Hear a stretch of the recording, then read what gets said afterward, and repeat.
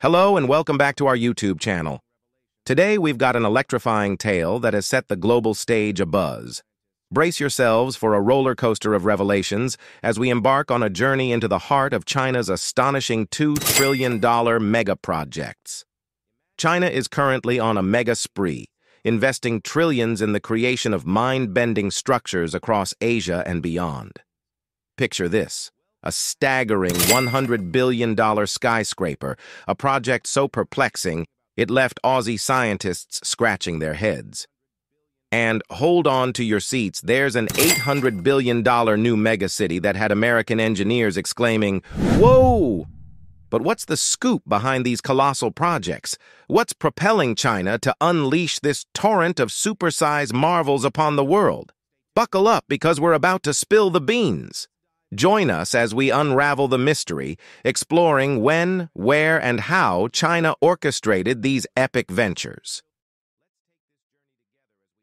Let's dive into the incredible reality behind China's largest transportation operation for a $100 billion skyscraper. Have you ever witnessed the shipment of one of the most massive and heaviest things in shipping history? Brace yourself for this mind-blowing fact. The world's largest spar platform stands at a towering height of 339 meters and weighs a staggering 70,000 tons. To put that into perspective, think about stacking 3 statues of liberty on top of each other, and you'd get a platform of similar dimensions. Now imagine the monumental task of transporting this behemoth. Only one ship was up to the challenge, and it had to travel a mind-boggling distance of 16,600 miles, 26,800 kilometers. From its construction site in Korea to Norway. This incredible feat was made possible by the semi-submersible heavy vessel known as the Dockwise Vanguard, owned by Boskalis. This maritime giant stretches about 200 meters in length and over 70 meters in width, with a jaw-dropping carrying capacity of up to 123,000 tons of cargo. But here's the secret sauce. These vessels have a unique feature. Their decks can submerge up to 27 meters underwater, allowing them to dive beneath massive cargo and resurface. This remarkable capability allows them to transport unusually shaped cargo effectively. After nearly 2 months at sea, cruising at a speed of 24 kilometers per hour, the Dockwise Vanguard reached the Norwegian coast. Here, a precision operation unfolded as it was positioned and filled with 11,000 gallons of water to make way for the spar platform. This transportation operation itself became one for the record books. Get ready to be captivated as we unravel the astonishing tale of China's mind-boggling $100 billion mega project that has left Australian scientists scratching their heads. This is a story that's making waves, as China forges ahead with the construction of a massive iron mine in Guinea, an endeavor that could be operational as soon as 2025.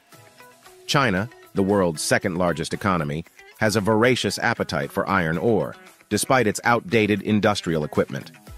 This led to some heated tensions in its relationship with Australia. In an effort to reduce its dependence on Australian iron ore, China began exploring alternative sources, and that's where the plot thickens. The star of today's show is the Simandou Iron Mine, nestled within the Simandou mountain range in southern Guinea. This iron ore deposit is one of the largest on the planet, boasting an estimated reserve of a whopping 2.4 billion metric tons, with an impressive grade of 65% iron. Picture this. The mine is situated about 550 kilometers east of Guinea's capital, Conakry, with 2 distinct iron deposits, the Simandou North and Simandou South, separated by roughly 4 kilometers, each spanning up to 7 kilometers in length and up to 1 kilometer in width. Now let's dig into the intriguing connection between China, Australia, and this iron mine. The story takes an unexpected twist when you consider that Australia previously held the mining rights for Simandou. This is where it gets fascinating. China has now secured the mining rights for this colossal endeavor, and it's a game-changer. China's audacious move is a significant milestone in the global mining landscape. They've taken the lead in this field, outmaneuvering Australia in a colossal way. To put it bluntly, Australia has lost its grip on the Simandou iron mine. What's even more astonishing is that China is making tremendous strides towards constructing this massive mine in Guinea, with an anticipated operational date of 2025. The total worth of this venture surpasses a jaw-dropping $200 billion. Keep in mind that China's economy ranks second globally, which isn't surprising. However, here's the twist. China's industrial technology isn't at the forefront. This is precisely why China consumes so much iron ore, including from Australia. Now let's address the elephant in the room, the Australia-China relationship. To put it mildly, it's been a rocky road recently, with tensions boiling over. China's thirst for iron ore was a significant point of contention.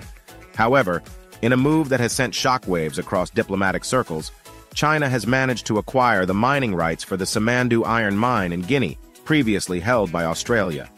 The actions of Guinea have caught Australia off guard, and the implications for the Australia-China alliance remain uncertain. But one thing is crystal clear. China is determined to reduce its reliance on Australian resources like iron ore. The Simandou iron mine is just one example of China's unwavering commitment to securing its future. So why did Guinea decide to sever ties with Australia and grant China these crucial mining rights to such a colossal iron mine? That's a question with profound consequences, and the answers may reshape global dynamics. Imagine a colossal puzzle of canals, dams, and reservoirs coming together across China. They're not just pieces of infrastructure. They're a key to the country's future. More than a whopping 800 billion yuan is being poured into these projects this year alone. Now, let's talk about the star of the show, the South-North Water Transfer Project. Picture a super-long tunnel, about 200 kilometers in length, snaking its way from the Yangtze River to a reservoir up north. This reservoir will quench the thirst of northern China. This tunnel is no ordinary one. It's going to be the world's longest, even longer than the one in Finland that holds the current record. Some parts of it will even dive as deep as a kilometer underground. This is all part of China's grand plan to create a mega water supply network. It's like connecting the dots on a massive water map. This network will let the Chinese government move water like never before, making sure everyone has enough. But there's more to it. These projects are also providing a boost to the job market. With around 30,000 water conservation initiatives in action, they're giving work to about 1 million people. So it's not just water flowing here, but also opportunities. In a nutshell, China's crafting a watery masterpiece, a network of waterways and tunnels that'll help keep the whole country hydrated. It's a mix of innovation, ambition, and a lot of hard work coming together for a better tomorrow. Hold on to your hats because we're diving into the incredible world of Chengdu down through International Airport. This aviation marvel is smack dab in the heart of Chengdu, China's capital city. Imagine this. It's like a shiny new gem, the region's second international airport, and it cost a jaw-dropping $10 billion. Talk about putting your money where your runway is. In just 6 years, this baby went from blueprint to reality, officially opening its doors in June 2021.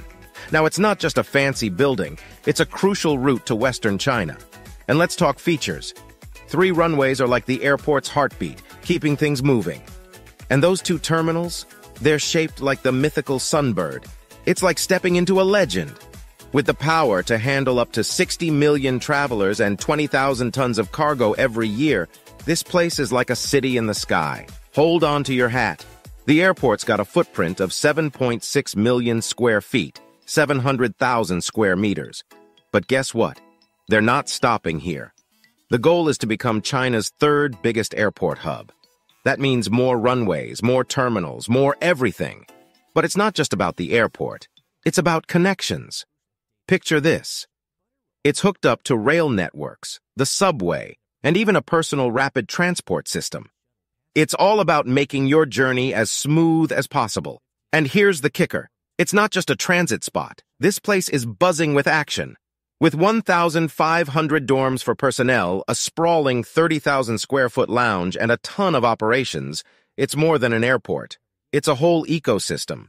So whether you're a traveler or just someone who loves progress, Chengdu down through International Airport is a must-see. It's not just about flying. It's about how China's dedicated to linking people, boosting growth, and rewriting the story of traditional airports. North China's vast deserts are transforming into something incredible, a massive hub for renewable energy. Think about wind turbines and solar panels stretching across the landscape, harnessing the power of nature. It's like creating superpowered energy bases right in the heart of the desert. The cool part? These energy bases will soon generate as much renewable energy as all of Europe plans to have by 2030. That's a huge leap forward. They're doing this in two phases. The first one, involving around 100 gigatons of turbines and solar panels, should be up and running next year. And get this, the second phase, which is even bigger at 450 gigatons, is kicking off this year. Now, you might wonder about the cost. The second phase will require about 3 trillion yuan, which is a lot, but think of it as an investment in a cleaner future. The electricity generated here won't stay in the desert. It's going to power the bustling cities along the eastern shore. They've got some high-tech plans for this using ultra-high voltage transmission lines that are like energy highways. China's serious about this. Their state-owned grid company is all set to build 13 of these transmission lines this year alone. And guess what? If you add up all the money they're putting into renewable energy and these power lines, it could go beyond 2.6 trillion yuan this year. That's a massive commitment to going green. So, in a nutshell, North China's deserts are turning into renewable energy hotspots that might just outshine Europe's plans. It's like a green energy revolution happening right in front of us. Now, if you've never heard of the largest self-propelled machine in the world, you're in for a treat. Picture an excavator made by the German company Krupp, originally created in 1978. Surprisingly, this colossal excavator is still operational today, making it the world's largest.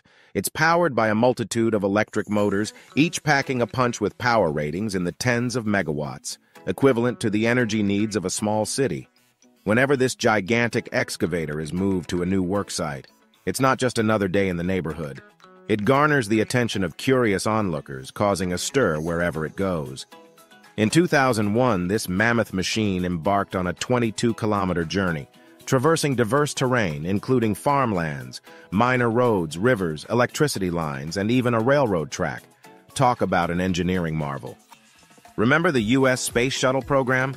It soared into existence in 1982, completing 25 missions over 19 years before being retired in 2011. Its final voyage was a spectacle for Californians, as the space shuttle made a leisurely crawl through the streets of Los Angeles at a snail's pace of 2 miles per hour. This monumental event involved clearing 400 trees to make way for the shuttle, and it covered a whopping 1 to 2 million square meters of city buildings. It was a sight to behold.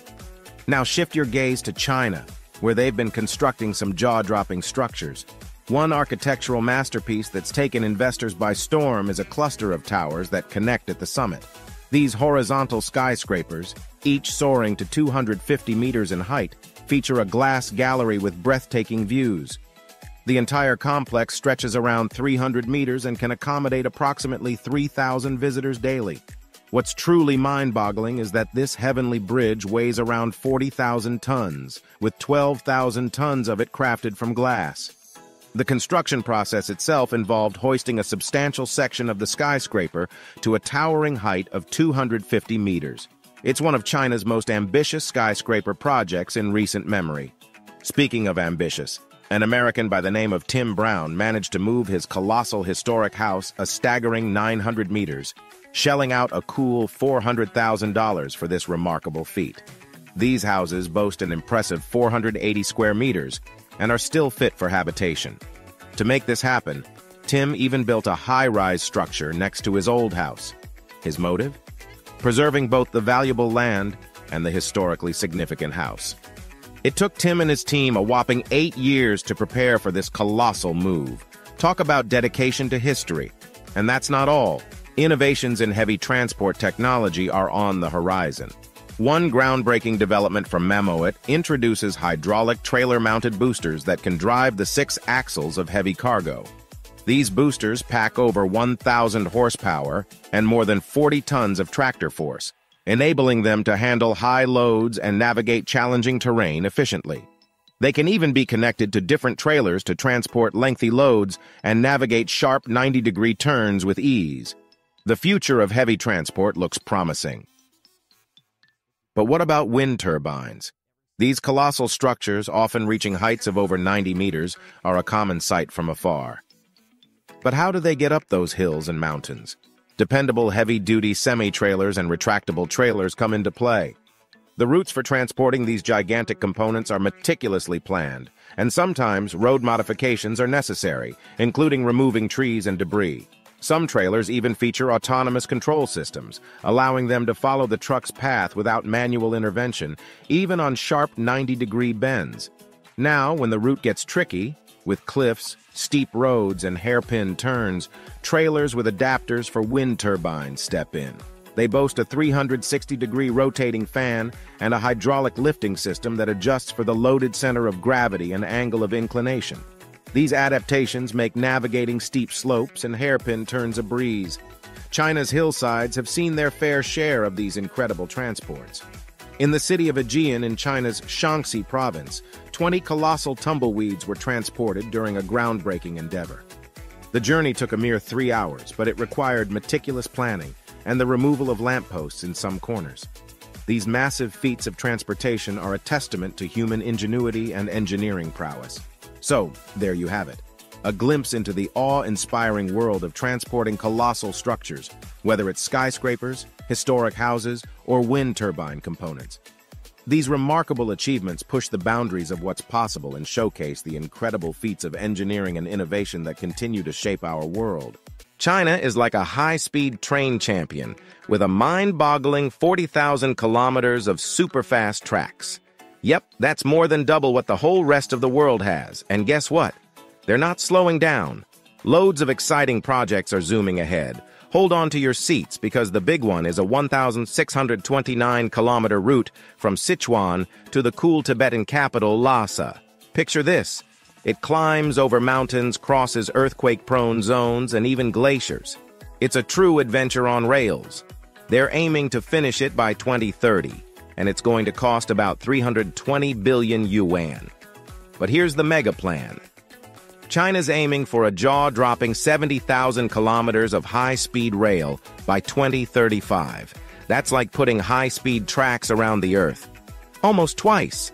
Now let's talk numbers. Even though they're going big, they're actually slowing down a bit from their previous speed. But hey, they're still zooming forward. And that's not all. China's not just building fast trains, they're also creating outrageously massive projects. Imagine the tallest bridge in the world, the longest underwater tunnel ever, the fastest rail network, and even the biggest observatory. It's like they're collecting world records. But you know what's cool? All these projects aren't just about speed and size. They're boosting China's economy and making their influence felt worldwide. It's like they're building the future, one impressive project at a time. In short, China's the king of high-speed rails, with mind-blowing plans that'll make your head spin. They're setting records and changing the world, all while speeding ahead into the future. Let's discuss some more interesting projects of China. The highest bridge in the world, China, proudly holds the record for the world's highest elevation, with a bridge that spans the Yunnan and Gush provinces. Towering above the breathtaking landscape, this engineering marvel stretches across a deep canyon formed by the Bahen River. With its vertigo-inducing height of 1,854 feet, 565 meters, from the deck to the ground below, this bridge stands as the epitome of human ingenuity. The construction, a daunting task that commenced in 2013 and concluded in 2016, required cutting-edge technology and meticulous engineering to ensure stability and safety. The bridge's span of 396 feet and 1,140 meters adds to its impressive stature, triumphing over challenges like heavy winds and earthquakes. Prepare to be amazed as we delve into one of China's most audacious, and some might say, wackiest construction projects ever. Picture this. China has set its sights on building what could be the world's largest water pipeline, stretching all the way from the pristine Lake Baikal to the heart of China. This mind-boggling endeavor aims to quench the thirst of over 500 million Chinese citizens, but it comes at a staggering cost. the potential depletion of the world's cleanest, largest, and deepest lake. Lake Baikal, often referred to as the world's deepest lake, is not just a marvel of nature, but also a sanctuary for a diverse array of unique flora and fauna. However, in recent years, the delicate balance of this ecological treasure has been under threat due to environmental concerns. The audacious plan to tap into Lake Baikal's pristine waters is a collaboration between Moscow and Beijing, though it's met with mixed feelings. Russian authorities are faced with the challenging task of striking the right balance between preserving this natural wonder and meeting China's relentless demand for freshwater. At the heart of this project lies the Simandou iron mine, situated within the Simandou mountain range in southern Guinea. This colossal iron ore deposit boasts an estimated reserve of a staggering 2.4 billion metric tons with an impressive 65% iron grade. Imagine its vastness, spanning about 7 kilometers in length and 1 kilometer in width. Now, here's where the plot thickens. China has secured the mining rights for this mammoth project, dealing a blow to Australia's iron ore ambitions. But that's not all. China is also making strides toward constructing this immense mine in Guinea, with plans for it to be operational by 2025. The price tag for this endeavor exceeds a jaw-dropping $200 billion. China's industrial technology may be outdated, but its determination knows no bounds. So how does this connect to Lake Baikal? Well, the Russian government aims to tap into Lake Baikal's waters to address the freshwater scarcity plaguing the Gansu province. The plan involves installing a massive water pipeline that will travel through Mongolian territory and cross the Gobi Desert before reaching Gansu's capital, Lanzhou. The project, developed by Chinese experts and scientists, has been integrated into the 2015 agreement between China and Russia. On paper, it appears feasible, given the technical ease of constructing such a pipeline. But this endeavor isn't just about quenching China's thirst. It's also about generating profits. China intends to lead in market relations and export the fresh water, not only to its own citizens, but to other nations as well. The proposed water pipeline would span over 2,000 kilometers, a monumental feat by any measure. To pump water over such a distance, it would require power comparable to a small hydroelectric power plant. The cost of pumping 1 cubic meter of fresh water would be relatively low, leaving ample room for profit. This is where the project's profitability shines. However, there's an alternative angle to this story. A separate method involves transporting water via special tanks by rail over a distance of approximately 12,000 kilometers.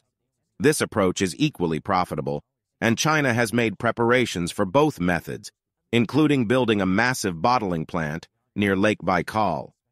But amidst all these ambitious plans, the question lingers. What will happen to Lake Baikal? Can its delicate ecosystem withstand the demands of such a colossal project? The answer remains hypothetical, but it's a topic of concern. China's ambitions to tap into Lake Baikal's waters have raised eyebrows, and the rhetoric from Chinese media appears as a form of propaganda.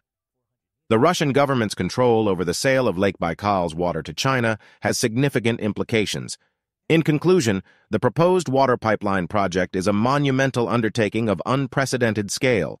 While it aims to combat drought and freshwater scarcity, the ecological balance of Lake Baikal hangs in the balance. Here's to hoping that the blue eyes of Siberia can be enjoyed by many generations to come, and that this ambitious project will preserve its beauty for years to come.